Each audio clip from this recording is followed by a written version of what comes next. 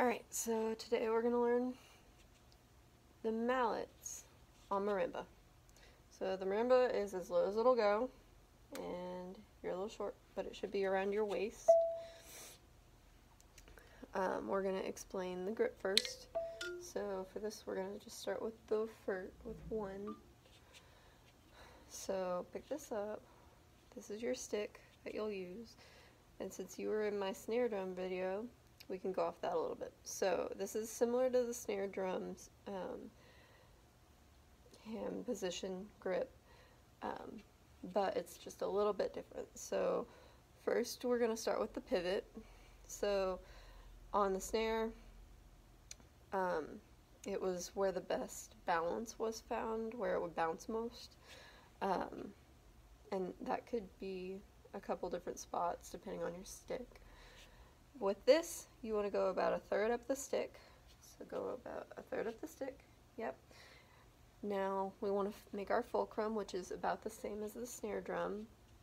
So we're going to take our thumb, press it flat against the stick, and then we take our index finger and wrap it around at the same level, no higher, no lower than our thumb, and the stick will sit in the middle of the first joint. No. Just a little bit right there. Yeah, perfect. And then now we take our back fingers and we wrap it around. And if you'll remember, our back fingers on the snare was really, really loose. Like, essentially you could have taken your back fingers off. For this, we want it a little bit firmer, but still loose enough to where the stick can wiggle. So, a lot firmer than that. Can you see that? Yeah. Good. Now the stick should come out of the heel of the hand, which is this side part of your hand.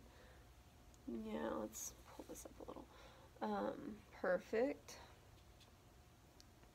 And our palm, well, before we get to that, let's make the same thing with the other stick. So a third up the stick. Yeah, maybe a little less. That's more half. Yeah. And then we stick our thumb flat, wrap our index finger around, yep, and it's in the first joint, wrap our fingers around firmer than that, yep, still loose though so that it can move, and then the stick comes out of our hand, yep, out of the heel of our hand. So now, we're going to start on a C and a D, which are these two keys right here, same as piano. So the way that we're going to do this is we're going to make our palms flat to the floor, and then we're just going to relax a little. Try that again. So flat, relax. No, don't like try to turn out. Just ease up a little bit. Yeah. Okay. So now we're going to do the beads. Our beads, when they come up, they should be together, even when you go one down. They'll always come up and be buddies. But we want to make sure that our wrists are at the right height for this instrument. So for that, we take our pinkies and we just touch our pinkies to the keys and see at the level that our wrists are at right now. We want to make sure that our wrists stay at that same height. So take your pinky off, palms flat to the floor, relax. Can you touch? You can relax your pinkies, put your finger, yeah. Alright, great. So your wrist should always be at that height, and your stick should be about 6 to 8 inches up from the keys at all times, because we have to do the artificial rebound instead of the regular rebound like on the snare, because the stick will automatically bounce back up on a snare drum, but on this we don't have that. We have to do it ourselves. So we must move and make sure that we're making the stick come back up to a certain point. Imagine there's like a little ceiling right here that keeps our stick from going up too high. Yeah? So pinky, yeah, your sticks look a little low. Make sure that they're about 6 to 8 inches up. Yep, put your pinkies back around the sticks. 6 to 8 inches, a little higher. So you can bend your wrists a little bit. So, alright, your pinkies are cool, so your wrists are the right height, but you want to make sure that these are together, the beads are together. Alright, leave your pinkies alone now. So your wrist should be right there, because that's where your pinkies were. Don't move your pinkies. Your beads need to be together at all times. They're buddies. They want to be together. Great job. Your fulcrum still looks nice.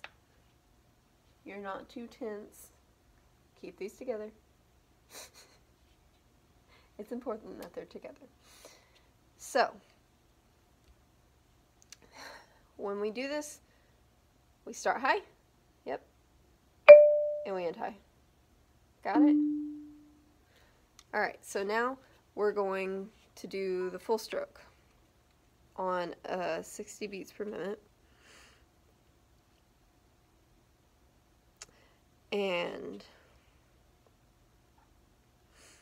I'll show you how to do that first, and then you can do it. So, this is just D natural, and we're going to do 8 of these. Yeah, so if you noticed, I messed up a little bit. So we're going to want to make sure to keep the heads together. So 1, 2, 3, 4, 5, 6, 7, 8. Just like that. Can you do that? So on your right hand, on the D natural. So ready? Let's do it together. 1, 2, ready. 6, 7, 8. Yeah, perfect. Now let's do the C. I'm going to do the C first. So 1, 2, 3, 4, 5, 6, 7, 8. Can you do that? 1, 2, ready, go. 2, 3, 4, 5, 6, 7, 8. Great job. So now, you just want to keep in mind that the mallet is just falling, and you're going to return it back to its normal height. So, fall, return, fall, return, fall, return. Yeah? Alright, so now we're going to do alternating strokes, which is at 80, at 60 still. So that was the same tempo as before. So I'm going to try it first, and then I'll let you try it. So.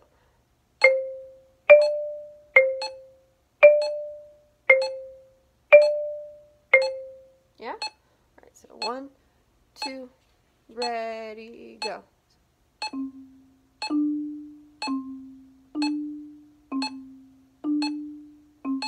So keep it high.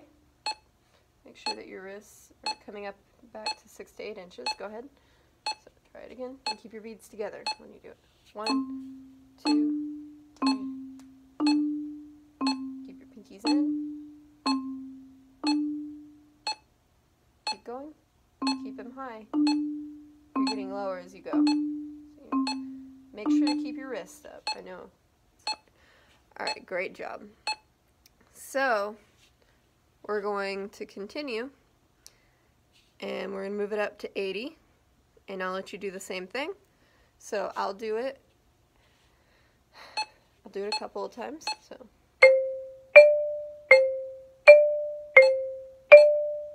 go ahead. 1, 2, 3, 4, 5, 6. Keep going. Move your fulcrum in. Good job. All right. 1 more time. 1, 2.